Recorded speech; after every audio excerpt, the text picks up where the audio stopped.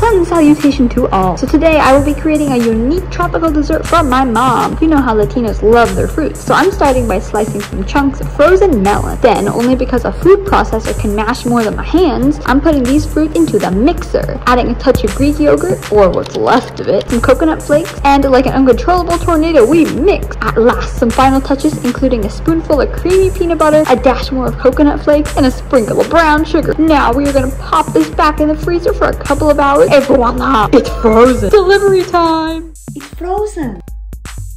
It looks amazing. Put your favorite things on there, I think.